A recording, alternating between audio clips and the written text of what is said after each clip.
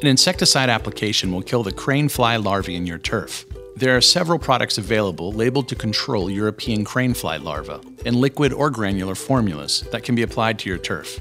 Products containing imidacloprid and pyrethroids are popular ingredients.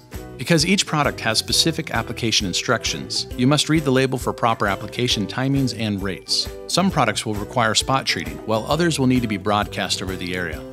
Optimal control will be achieved when applied in late summer or early fall, soon after eggs hatch.